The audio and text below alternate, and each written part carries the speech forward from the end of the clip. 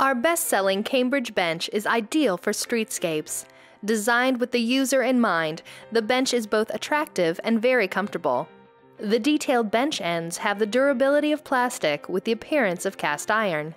The Cambridge bench can be purchased with or without arms. It comes in 4, 6, and 8-foot lengths and is available in 7 lumber color options.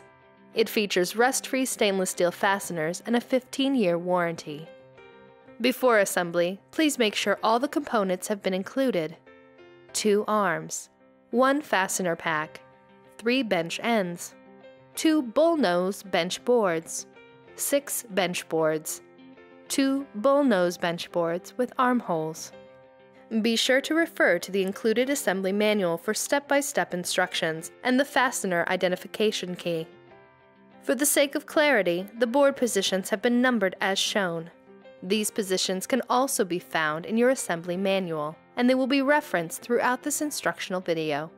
Note that the bullnose boards have a rounded edge on one side as shown here. Step 1. Stand one bench end upright and place one bullnose board without armholes in position 1, aligning the pre-drilled holes in the board with the pilot holes in the bench end. The bullnose should be facing up. Fasten the board with one number 12 by 1.5 inch pan head Phillips screw in the right side hole. Snug the screw, but don't tighten it fully. This will be done at a later step. Step 2. One at a time, stand the other 2 bench ends upright and attach the bullnose board to each bench end. As you did with the first bench end, align the pre-drilled holes with the pilot holes in position 1 and fasten with one number 12 by 1.5 inch pan head Phillips screw in the right side hole. Snug the screws, but don't tighten them fully. This will be done at a later step. Step 3. Align the left side pre-drilled holes in the board with the pilot holes in each bench end. Fasten with one number 12 by 1.5 inch pan head Phillips screw. Tighten all the screws, taking care not to over-tighten. If you are using a drill or impact driver to tighten the screws, use a number 3 Phillips bit. Step 4. Place one bullnose board without armholes in position 5, aligning the pre-drilled holes in the board with the pilot holes in the bench end. The bullnose should be facing to the rear. Repeat steps 1 through 3 to fasten. Step 5.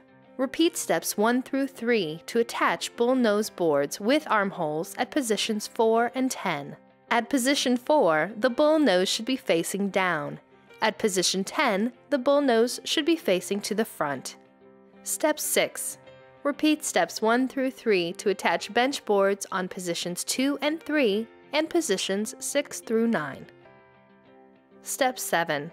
Position the bench arms so the pilot holes in the arms align to the pre-drilled armholes in the bench boards at positions 4 and 10. For each hole, use one 1/4 inch hex head lag bolt and one 1/4 inch flat washer. Congratulations! Your Cambridge Park bench is now complete.